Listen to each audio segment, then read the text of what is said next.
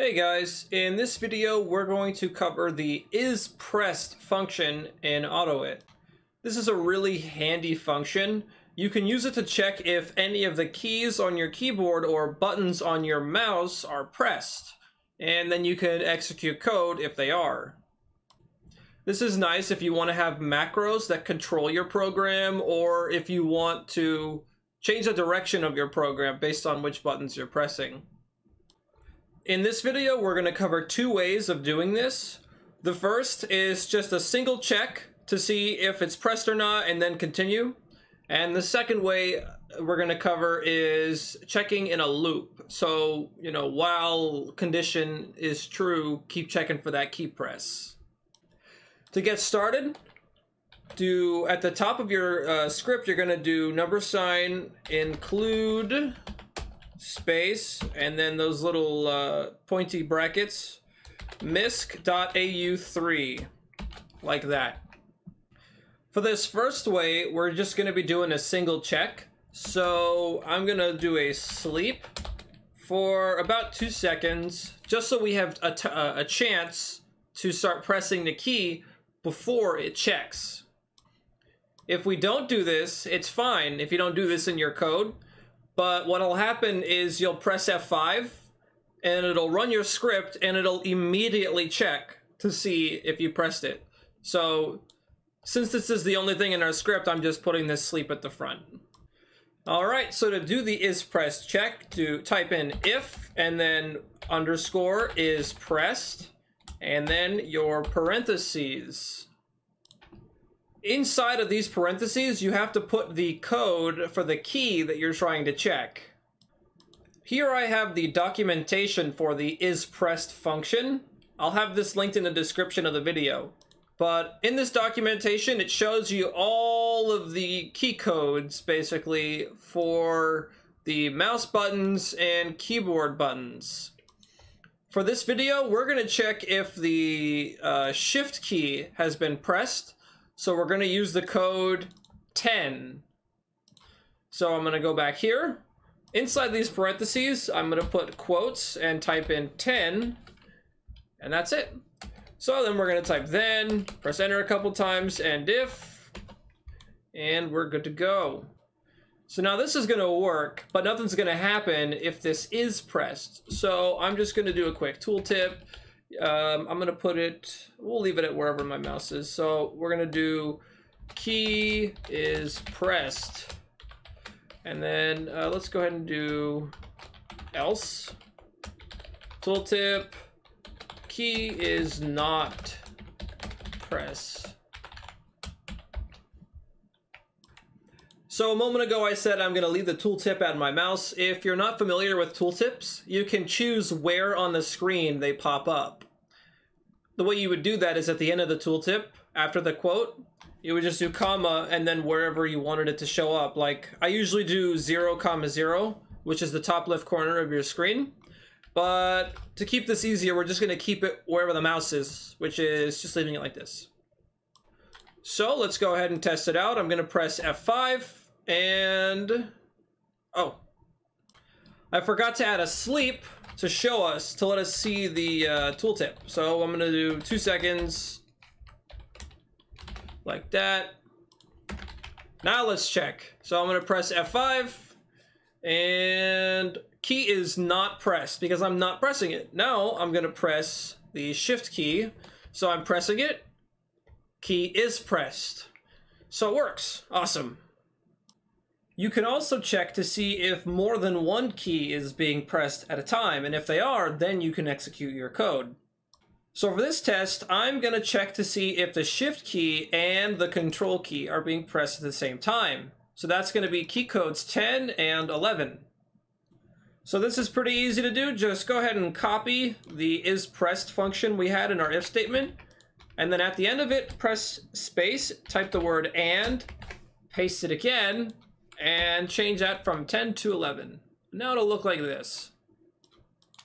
By this point, you should be familiar with if statements and using and, but if you're not, basically what we're doing is we're saying if this function returns true, meaning Shift is pressed, and If this function returns true, meaning control is pressed, go ahead and execute our code. So if I run this and only press shift, key is not pressed. I'm gonna run this again, press control. Nothing, key is not pressed. One more time, but I'm gonna press both. Key is pressed. Awesome. Now let's try checking a mouse button to see if that's being pressed. For this check, let's go ahead and see if I'm pressing the back button on my mouse, which is gonna be the X1. So, the key for this X1 mouse button is going to be 05. So we're going to go back to our script, and instead of 10, we're going to do 05. And press F5 to see if it works. I'm not pressing it. Key is not pressed.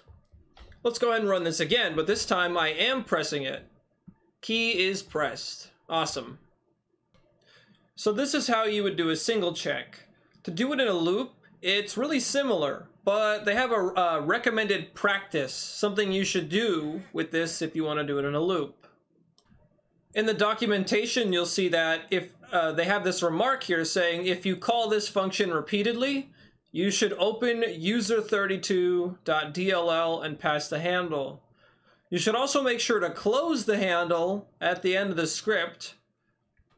I'm going to be honest, I'm not too sure what this means. Like why they're suggesting this, but they're telling you to do it, so we're going to cover how.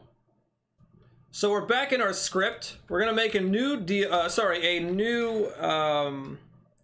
variable. Let's call this user DLL. Now we're going to do DLL open parentheses quotes, and then we're going to do user32.dll and close it off. Now go ahead and double click on the user DLL variable that we created and copy it. Now where your IsPressed method is, or your function, after you have your key code, at the end of it you're going to put a comma and then paste the DLL variable we created. Now what's interesting about this is this works right now. Even though this isn't in a loop, it's going to work still. To demonstrate, if I press F5 and hold down the back button, you can see the key is pressed. Before continuing, let's go to the bottom of our script and type DLL close. Oops. And we're going to enter the variable user DLL. Now we have to put this in a loop. I think that it would be best to put this in a for loop, just for the purposes of this video. So what we're going to do is above our if statement, we're going to press enter and type for and create a new variable called I. And we're going to say I equals 0. And then we're going to say 2. And let's go to 5. And we're going to type step plus 1. Now below our end if, we're going to type the keyword next. And then we're going to select this, indent it, and our for loop is done. To explain this for a second, we're creating a variable called I and setting it to 0. And then, until I equals 5, we're gonna step once, which means we're gonna continue. So then, I equals 0, step once. Now I equals 1. Is it 5 yet? Nope. Okay, go again. Now we step again. I equals 2. Is it 5? Nope. Keep going. So like that. The keyword next means this is what you do after we've finished our for loop. So everything below here happens afterwards. I'm going to clean this up a little bit, and I'm going to move our sleep to outside of this if statement. So it looks like this. You don't have to do this. It's kind of just a personal preference. Basically, since either one of these is going to activate sleep, it means it's always going to sleep. So we could just move the sleep out of these two conditions and put it at the bottom. This is going to serve two purposes. One, it'll keep the tooltip showing, but also it pauses between each iteration of the loop and gives us a chance to press the button. Anyways, let's test it out. So I'm going to press F5. Key is not pressed. Move my mouse. Key is not pressed. Key is not pressed. Key is not pressed. Now I'm going to press it. Key is pressed. Key is pressed. And the script has ended. And that is how you use the IsPressed function.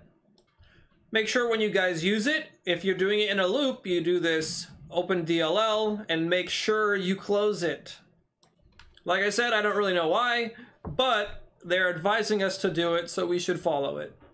And like I said at the beginning of the video, the documentation is going to be in the description of the video. So if you want more info and if you want to see those key codes, you can get them there. That's it. Thanks for watching.